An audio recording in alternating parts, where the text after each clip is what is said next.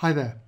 Now in this video what I want to do is show you another way that we can define the equation of a plane. It's called the scalar product form for the plane, or some people call it the dot product form for the plane. And we can define a unique plane in space if we know that from a fixed origin that the perpendicular distance O to n is given. Let's say we call it d. Then any point on the plane, say P, is given by position vector r. And if we let the angle NOP equal theta, then as P moves around on the surface of the plane, so will the length of r change and the angle theta will change. D will always remain constant. So I've drawn this triangle out, as you can see here, and we can see that by trigonometry the cosine of angle theta, let's just put it down, the cosine of angle theta compares the adjacent side d with the hypotenuse r, r being the magnitude of this position vector OP. Now remember that ON is perpendicular to the plane, and that length then is d. Now if we introduce a vector which is perpendicular to the plane, let's say we call it n, and we make it a unit vector. So I'm going to just write a little circumflex over that, or hat if you like, over the top. N hat, our unit vector then, which is normal to the plane. Then if I do r dotted with that unit normal vector, then we should be familiar with the scalar product or dot product rule. If you dot two vectors together, it's equal to the magnitude of each of these two vectors. So it's the magnitude of r multiplied by the magnitude of the unit vector. And then it's multiplied by the cosine of the angle between the two vectors. So we've got then r dot n equals magnitude of r multiplied magnitude of the unit vector times cosine theta. Now the magnitude of r is r, okay? And the magnitude of a unit vector, well, that's 1. So we've got r times 1 times cosine theta, or just simply r cos theta. And you can see that if I multiply both sides of this equation by r, then r cos theta is equal to d, the perpendicular distance from the origin here to the plane. So what we've got then is therefore r dotted with the unit normal vector to the plane, well, that equals d, the perpendicular distance from the origin to the plane. And this is an important equation which we'll be coming to later in this tutorial. Okay, so we'll just highlight that there. Now, another thing that we can do with this is take a scalar value, let's say lambda, and multiply it to both sides of this equation. So in other words, we've got, say, lambda multiplied then by r dotted with the unit normal vector, and that's going to equal lambda times d. Now this is exactly the same as r dotted with lambda n, okay, the unit normal vector, and so that's going to equal lambda times d. But if I multiply the unit normal vector by a scalar quantity, I'm going to make this vector longer, but it'll still be a vector which is normal to the plane in the same direction as ON. So I'm going to just call that n. So what we have is r dotted with a normal vector to the plane is going to be equal to, well, lambda's a constant, d is a constant, and if you multiply these two constants together, you get another constant, which I'm going to call big D.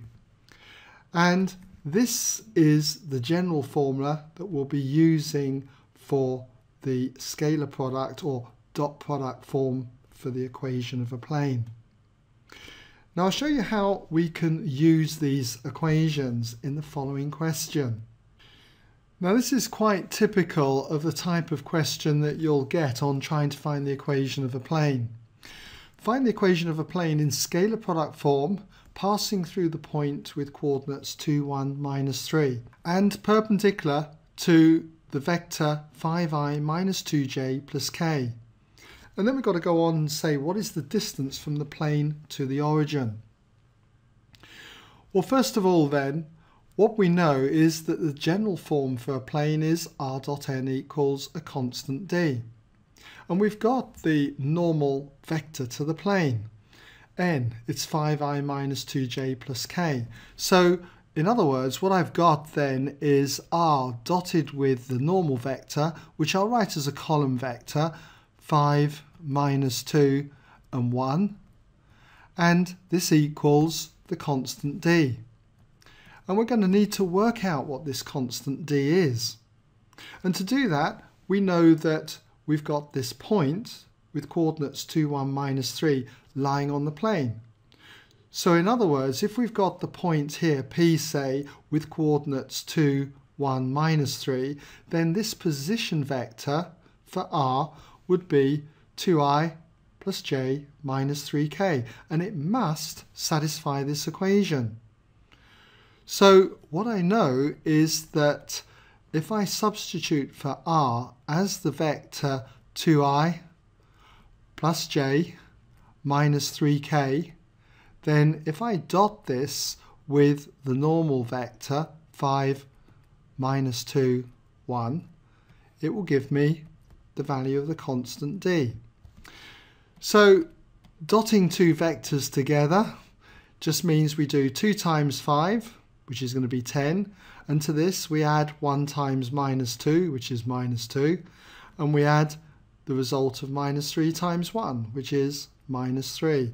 So this gives us d equaling 5. So now we know that d equals 5, we can say what the equation of the plane is. So let's just put that down, that therefore the equation, we'll just abbreviate that, equation of plane, okay, in the scalar product form or dot product form is going to be r dotted with n. I won't write n as a column vector now, I'll write it back as this, 5i minus 2j plus k, well that's equal to the constant d, which we've seen is 5. So there's our equation of our plane. Now the next part is, what is the distance from the plane to the origin? In other words, we've got to work out this distance here, little d. And we've seen that d occurs in this equation here, where we have the unit normal vector. But the equation that we've got is that this is not the unit normal vector. We've got to make this a unit normal vector, and so we need to divide this vector by its magnitude.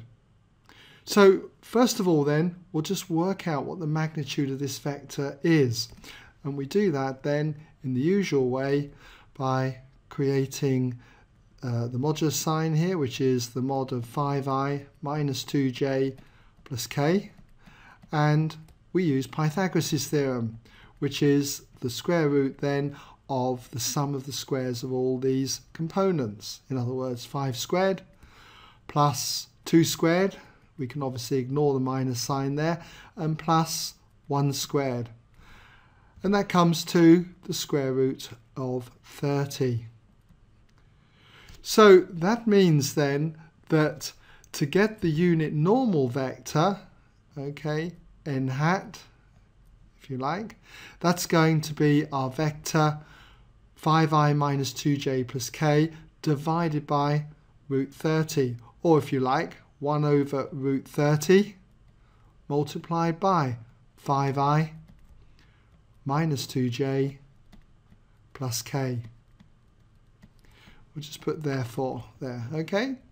Now that we've got that, we can say that therefore r dot n hat, okay, must equal, well, we've got to divide the other side of the equation by root 30 so that we have balanced the equation.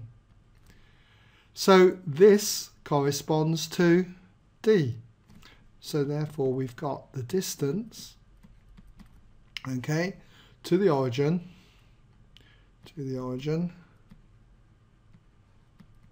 must be equal to 5 divided by root 30. And if you want to, you can rationalise this, multiply top and bottom by root 30, and you'll end up with 5 root 30 over 30, which reduces down to root 30 over 6. Okay, so I hope it's given you an idea then how we can use the general form, the scalar product form then for the plane.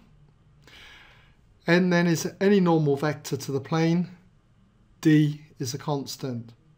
But if we want to reduce it down to this form by dividing both sides here by the magnitude of the vector n, then we create this equation here, r dotted with the unit normal vector equals the distance to the plane from the origin, that perpendicular distance. Now in the other videos that follow, what I'll be doing is working with this general form then and this form, and I'll show you how we can derive the Cartesian equation from this and how we can find out where lines intersect planes, angles between planes, a host of other features. Okay?